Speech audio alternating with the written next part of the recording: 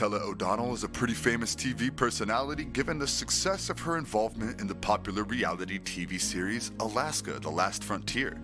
But imagine our surprise when we Googled her name and the first thing that came up is the Wikipedia page of a former wrestling champion.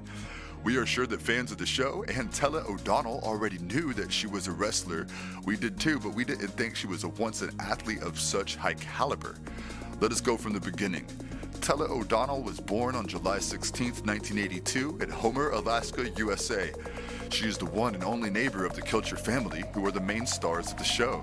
If their homesteads were situated in a town or city, then they would be living just across the street from each other.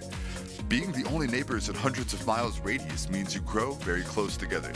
Thus, Tela O'Donnell is very close with the Kilchers. So close that Jewel Kilcher, perhaps the most famous of the Kilcher offspring, used to babysit her.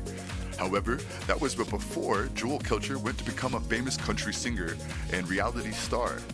Similarly, Tela O'Donnell also became an Olympic-level wrestler. She was always more fond of playing like the boys and would play football and volleyball with them, but she wasn't very good and eventually got bored of the sports. So she started wrestling and realized was even better than the boys at it. She continued wrestling even after graduating from Homer High School in 2001 and was in the women's wrestling team of Pacific University in Oregon for a year. As of 2003, she was chosen for the United States Olympic Training Center in Colorado Springs, Colorado, during which she also attended the University of Colorado studying Bachelor of Science in Psychology. She won the U.S. National Runner-Up Trophy that same year, and in 2004 she won one of the 4 spots in the U.S. Olympics team and placed in the 6th rank. Tela O'Donnell has long since retired from her professional wrestling career and came back to Alaska to live the life of a homesteader. She lives with her husband, Paul Baker, and their 3 children. Her husband, Paul, has a landscape business in Homer, so he is mostly out doing business, and Tela single-handedly takes care of the kids and their home.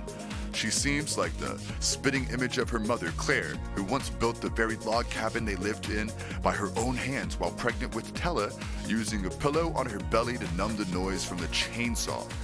Tela O'Donnell's net worth is sadly still under review, but it is expected to be huge since she is said to earn as much as $7,000 to $10,000 salary per episode.